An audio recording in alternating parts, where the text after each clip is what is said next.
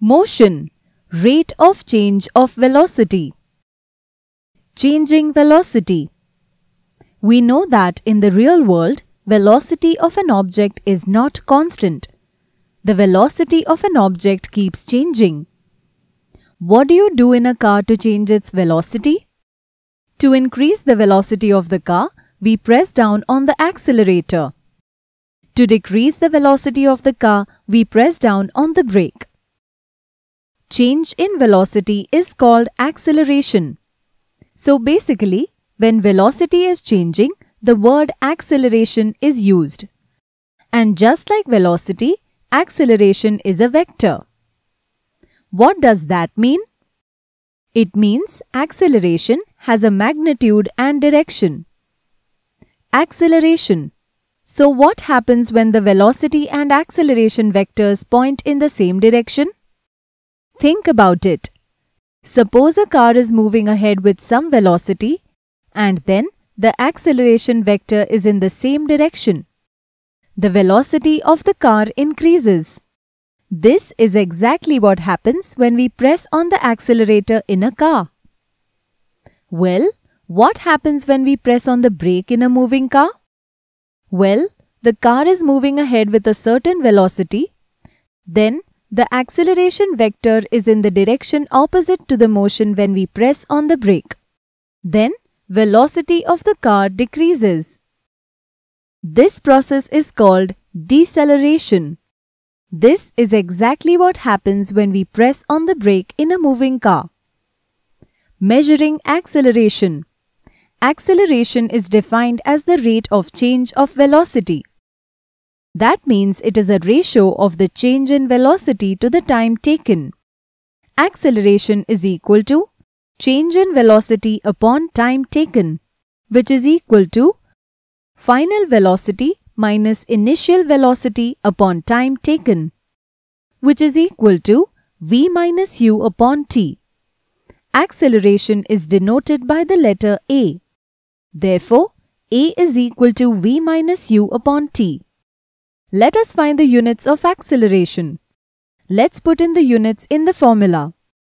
Units of acceleration is equal to unit of velocity upon unit of time, which is equal to meters upon seconds into 1 upon seconds, which is equal to meters upon seconds square.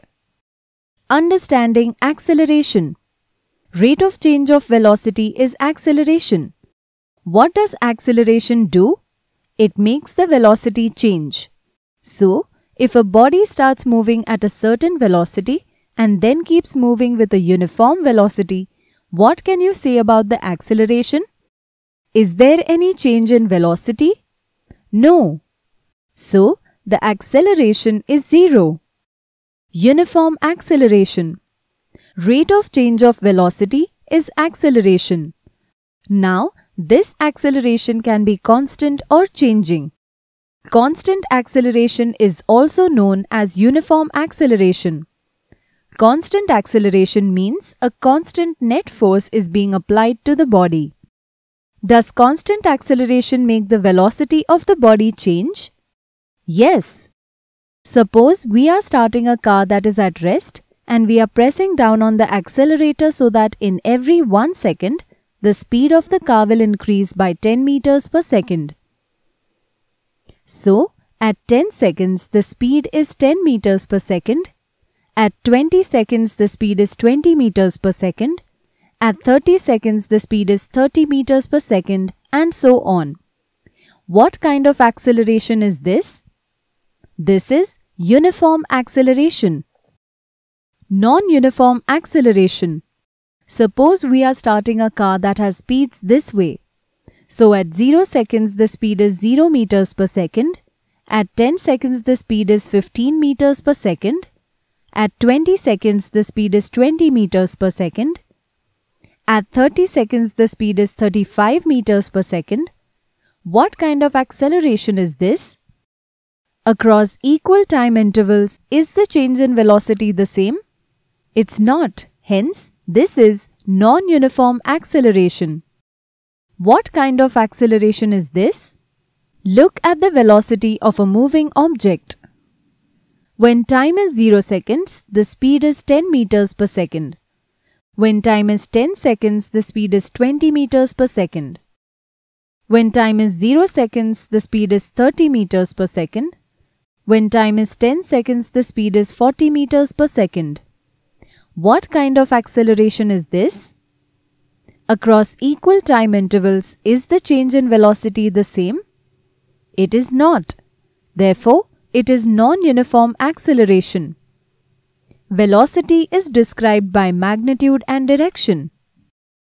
When will you say that a body is in 1. Uniform acceleration and 2. Non-uniform acceleration?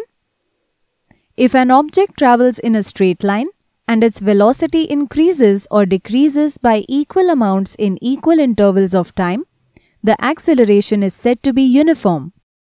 If the velocity of a body changes at a non-uniform rate, the acceleration is said to be non-uniform.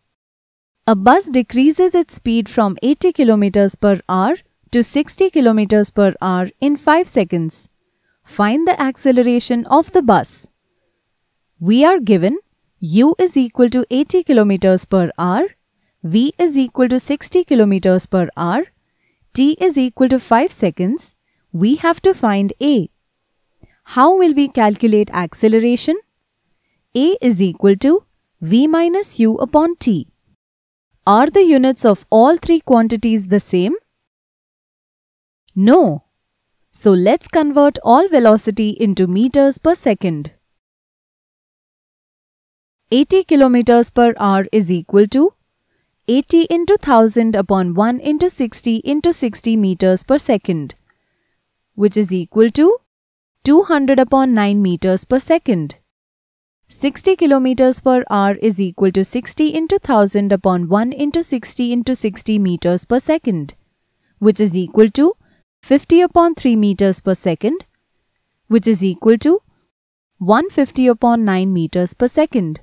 Therefore, A is equal to v minus u upon t, which is equal to 150 upon 9 minus 200 upon 9 whole upon 5, which is equal to minus 50 upon 9 into 5, which is equal to minus 10 upon 9, which is equal to minus 1.11 meters per second square. Therefore, the acceleration of the bus is minus 1.11 meters per second square. Let's take a look at another one. A train starts and moves with a uniform acceleration and attains a speed of 40 km per hour in 10 minutes. Find its acceleration. We are given u is equal to 0 km per hour, v is equal to 40 km per hour, t is equal to 10 minutes. We have to find a. How will we calculate acceleration? A is equal to v minus u upon t. Are the units of all three quantities the same? They are not. So let's convert all velocity into meters per second and time into seconds. 0 km per hour is equal to 0 meters per second. Therefore, u is equal to 0 meters per second. 40 km per hour is equal to 40 into 1000 upon 1 into 60 meters per second, which is equal to 100 upon 9 meters per second. Therefore, v is equal to 100 upon 9 meters per second and t is equal to 600 seconds. If you like our videos, do share them and subscribe to our channel. If you want awesome quizzes, write to us. Keep watching and keep learning with Walnut.